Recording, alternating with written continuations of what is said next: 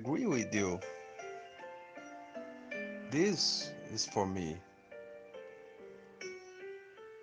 I think that one of the best ways for us to work as human beings is not only to know that we are uncompleted beings, but to assume the incompleteness.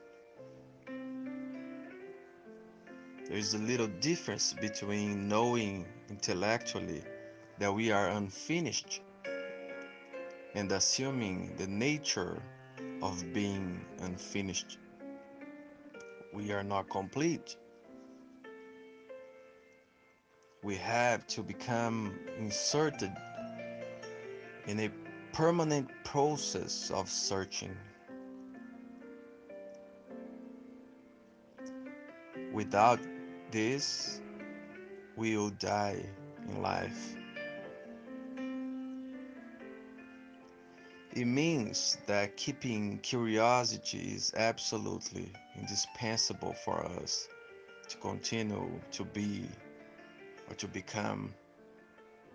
This is what you said before. Fortunately, you change because it should be very sad if now you did not know that you will change, but just assumed that you might change. It's fantastic.